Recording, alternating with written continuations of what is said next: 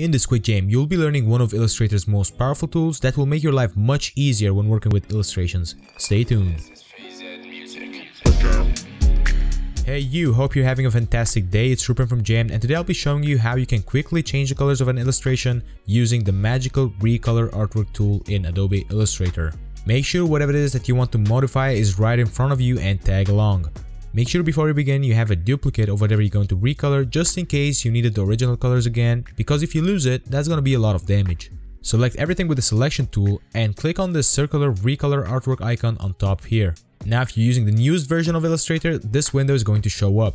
On older versions, you'll get a more detailed window, which I'll show you near the end of the video. Both of them are quite similar, however there's one main function that is missing in the older versions. Basically, this window contains all of your color data in your illustration. If we choose Lock Color Harmony down here and move things around, you'll start to see that our illustration's color is changing, and at the same time maintaining the contrast and using the complementary color ratio that I used in the main colors. If you click Reset here on top, you'll get back to the default state. I think this is also missing in the previous Illustrator versions.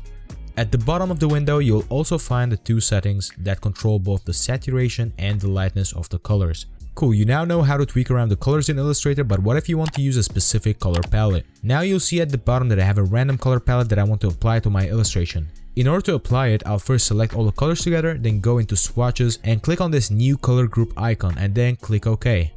Lovely. To apply it onto our illustration again, go inside of the Recolor artwork section and head over to the color library. Here you have a bunch of styles to choose from. To find the one that we just created, head over to the color group and you should find it there. Now there are two buttons here that randomize the color order and the color values. Click randomize order a couple of times until you get something pleasing to the eye. Great, now let me show you what else you can do in the color library. You have a bunch of different combinations there waiting for you to click on them. Just go and explore the amount of different color combinations there. You'll probably just get lost in the colors. Once you get bored of this, there's this new feature only available on the latest Illustrator versions that is literally going to blow you away.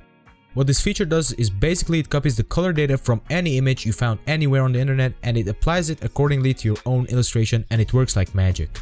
This is extremely useful, especially for beginners who struggle with color a lot, and I think it's one of the best ways you can also generate color palettes from an image that you like. Now if you want to edit a specific color's value in detail, go to advanced settings and pick that specific color and start playing with the hue, saturation and lightness.